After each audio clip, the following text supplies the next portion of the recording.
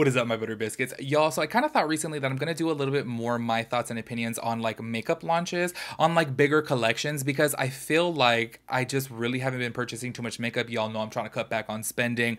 And like, y'all, I'm going to be honest with you guys, I really do miss doing makeup reviews, but I kind of like stopped doing them anyways because nobody really watched them. And then I just would end up losing money because I wouldn't even make back the money of which I like spent on that collection or palette or like product. You know what I'm saying? So I kind of like stepped back from that. And then I just realized I only used to do like my thoughts and opinions videos about like Jeffree Star collections or like really big collections or one that like really caught my eye. But now I'm like, you know what? I'm gonna do it about a lot more collections because I feel like I might as well be able to talk about it and give my thoughts and opinions about the collection. And we can all talk about it for those of us that are not going to be purchasing it that still have opinions without actually doing a review. So every single time, just in case you guys didn't know, whenever I do a my thoughts and opinions video, it is like specifically just about like the price point, the aesthetic, the collection as a whole, the color story. We are not talking about formulation, obviously, because I can't vouch for the formulation because I'm not buying it to try it. Do you know what I mean? However, I still want to talk about more makeup. So that's why I'm going to be doing more of my thoughts and opinions videos about different collections. And within today's video, we're going to be talking about the Kris Jenner Part 2 collection by by Kylie Cosmetics. Y'all, before we even get up into this video, I just have to know your guys' thoughts and opinions. I'm not going to be doing a full video about the whole Ray J, Kim Kardashian situation, but I have to know your guys' opinions about it. If you guys do not know what I'm talking about, Ray J put it out there that Kris Jenner just pretty much lied about everything and Kim lied about everything, and he put it on blast. I watched all of his videos, literally all of his videos about all of those text messages. He put them all up on a projector, and I was like, this is getting messy. But I was just kind of like, oh my gosh, like it really did show that like Kim and Kris orchestrated this whole S tape, you know what tape I'm talking about, and it's just kind of like, whoa, they made Ray J seem like the bad guy as if he was the one putting it out there, but it was all under contract. It was literally all scheduled to be that way. It was all fabricated to be that way by both of them. They both did choose to do it, by Ray J and Kim, but then obviously Kris was the businesswoman behind it and kind of like said, no, try doing it this way, try doing it that way. And I'm like, what? Like, he was even saying that he, like, Kris was telling both of them to like go to Santa Barbara and film a part 2 and then go over here and film a part 3. And I'm like,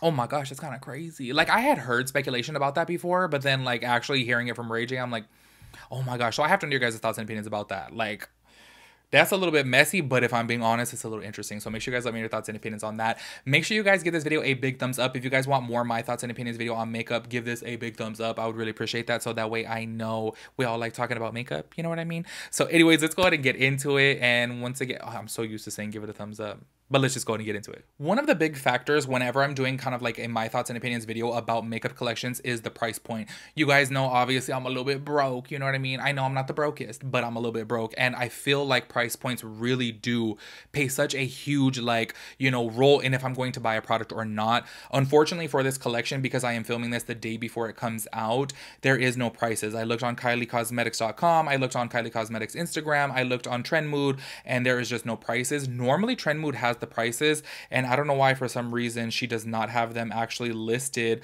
which is kind of like rare. I feel like it's kind of trippy because every single post that I ever like talk about Trendmood or I do an anti-haul, I take most of my pictures from Trendmood or screenshots from Trendmood, and normally there's always prices, but there is no prices about this. So I want to go ahead and get into this collection right here. I'm going to go ahead and start off by like the littler products. You know what, let's go ahead and start off first with these eye patches right here. I actually just saw that Khloe Kardashian was posting about them too. I am not going to know how to pronounce this name because y'all know I can barely even speak like English, and I don't know, this word's probably English and I'm saying that. Cortini, is that like a, I don't know. Cortini under eye patches. Had a long night, question mark. Pop on these cooling patches on those days your under eyes need a little extra love, and they just have little olives all over them. Have you guys ever tried eye patches before? I have bought 2 different types of eye patches. I cannot remember the brand for the life of me. It probably was about 5 years ago, and I just did not notice any type of difference, like at all whatsoever. So I've always felt like they're always kind of like gimmicky. Like I feel like they're cute to take a picture of, like post on a story, you know what I mean? But I look at these and I'm like, yes, I don't know the price point. Because I don't know, for some reason, I feel like they're probably going to be like 20 bucks, maybe like 18 bucks if it's only one set. Oh yeah, the box does say 1 pair.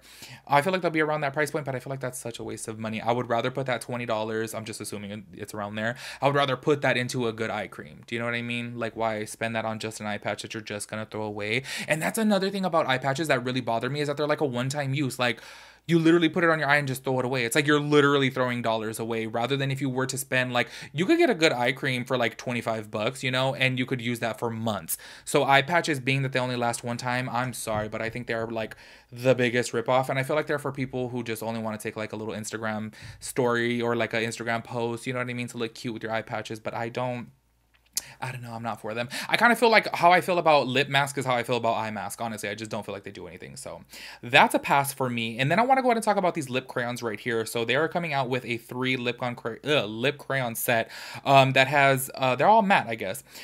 I want to talk about these because recently she's been pushing these, and if you guys have watched my recent videos about Kylie Cosmetics, I did talk about this set when Bethany Frankel had came out and said Kylie is scamming people, and I was just like, oh my gosh, all these lip crayons right here. If you guys do not know what I'm talking about, she came out with a PR set to which she sold bundled packages of stuff. Like, say, for example, it came with like 3 lip crayons and 3 of something else. You could get the bundle together for $58, or you can get the PR package for $175. She's literally selling the box for $117.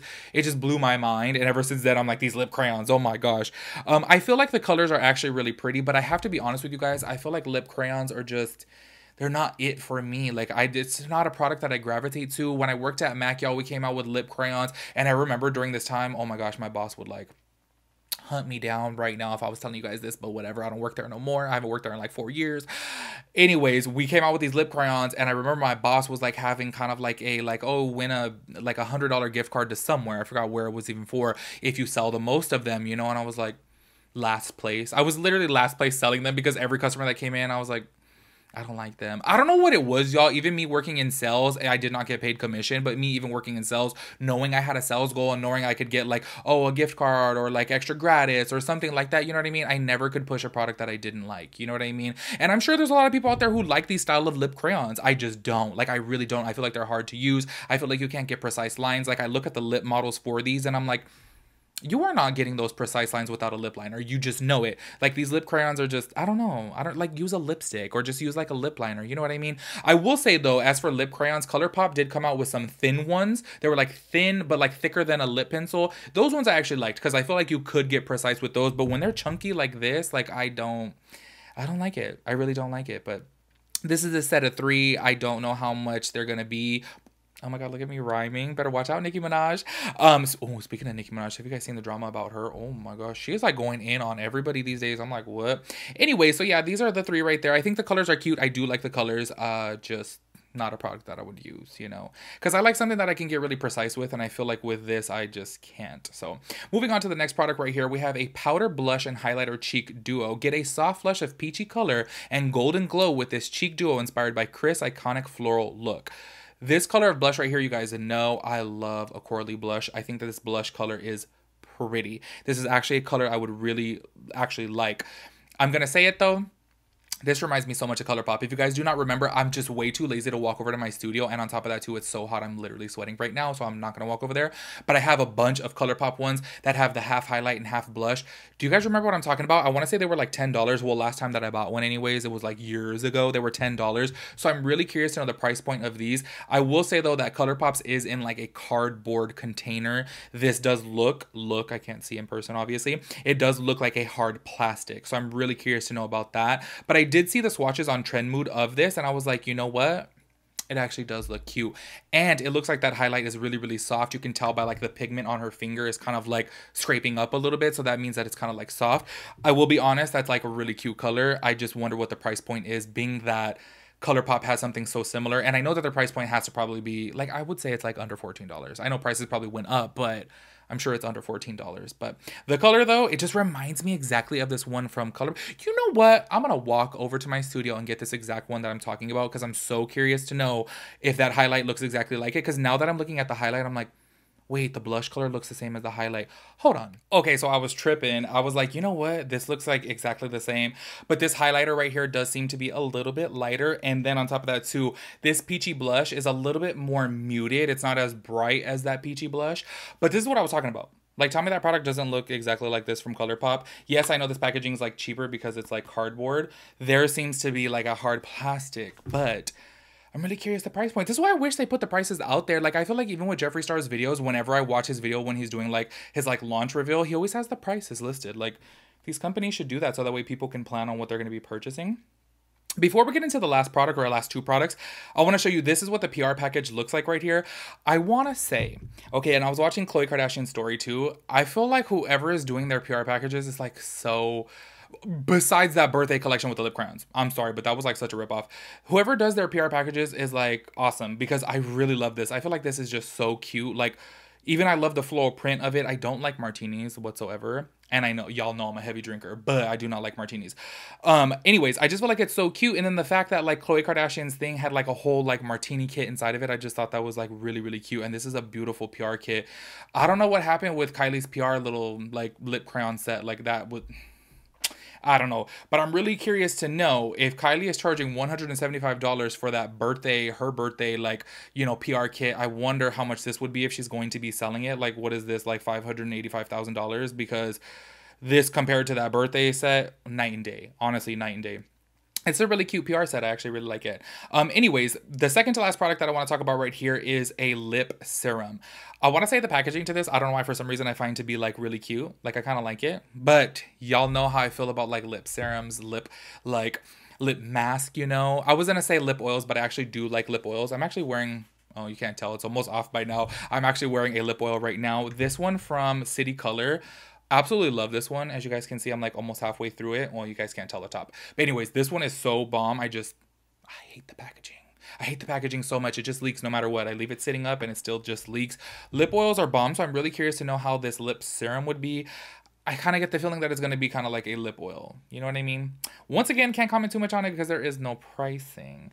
And then the final product, which I do feel like is the biggest product, is this Martini palette right here. I want to say I feel like the color story of this palette is actually kind of cute. Like, I actually kind of like it. Like, I feel like with that little pop of neutrals, I could make several different looks with this. Because you got your little olive greens there in the center. You got your cranberries over there. And then you have your, like, terracottas and, like, deep, like... folly oranges to the left. Like, I feel like this is actually, if I'm being honest, a really cute palette. Like, I actually really do like it. I wonder what the size of the olives are because first of all, I like that shape and I like that it's in the shape of olive. I feel like that's just, I don't know. I feel like it's really cute and I feel like it's really thoughtful and you never really see too many different shapes. You guys know it's always like the standard square or just a circle. And I like to see a different shape. I don't know. It kind of like inspires me in a way. It makes me want to play with it. Do you know what I mean? Like, makes me want to get into the makeup. So I want to say I actually like this palette. And you guys know that's saying a lot coming from me because typically Kylie Cosmetics, the only thing that I have ever raved about Kylie Cosmetics is that Freddy Krueger collection. That one just was like in love. Absolutely loved it. Like, I'm sorry, but that collection was probably like, if I ever did like the top 10 makeup collections or top 10 to me makeup collections of all time, that would be on the list. Like, I just thought that was just, I absolutely loved it. I loved it so much. The color story of this, though, to me is so beautiful. I really do like it. I like how you got your cranberries, your olives, your warms. It's just, it's really, really cute. I actually really like it.